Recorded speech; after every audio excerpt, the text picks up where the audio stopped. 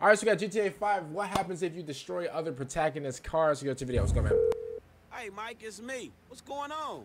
You want to hang out or something? Yeah, sure. That'd be great. We ain't hung out for a while. Good. Oh, okay. I'll see you soon, man. Hey, make sure you guys call your friends to go hang out sometime, you know? Because why not, you know? You know, I wish I had those.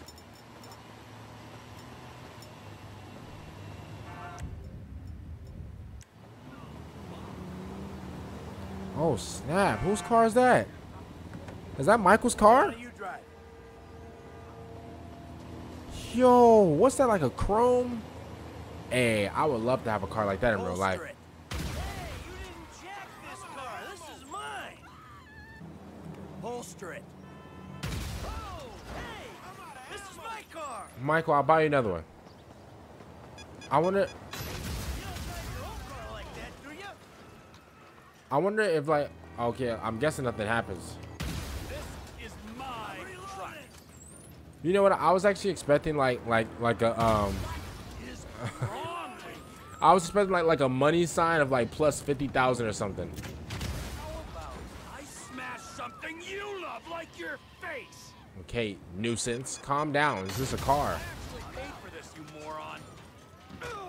Oh. Hey, but he Wanna listen. drive, man? Look how Trevor still shot at those guys though. I gotta reload. This is my car, you fool. Hey, this is my car, fool.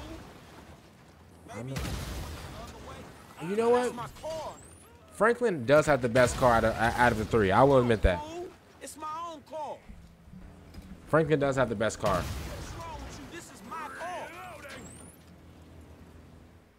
Oh man, that's I watch these videos like longer, bro. But yeah, I was like expecting like 8 hours later it's gonna say like a plus $89,000. It's crazy, but bro, it's crazy because like I haven't played GTA in like such a long time.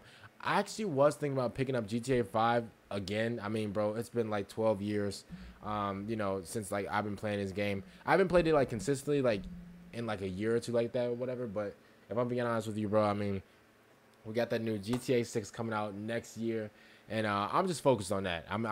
Listen, I didn't forget about GTA 5. It's just like, bro, I've been playing the same game for like 10 years. The game is still good. It's just now that we're closer to the GTA 6 release. Now I'm way more focused on like, you know, like that GTA 6 and like, you know, how that do and stuff like that. And so, listen, GTA 5, you will be missed. I promise you. The night before, you know, I get GTA 6, I'll take one last drive around the map. I'll go anywhere you guys want me to, whatever. Hey, you never know. I might stream it. You never know. But comment down below, man. What do you guys think about this video? And, man, GTA 6 is going to be absolutely amazing.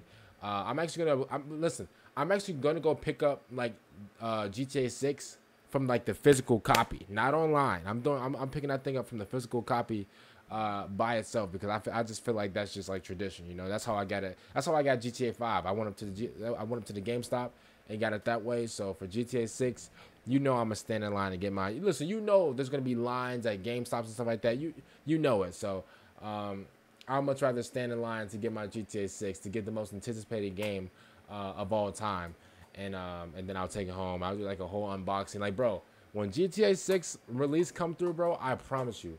Oh my goodness, bro! I'm having a day in the life vlog, a review.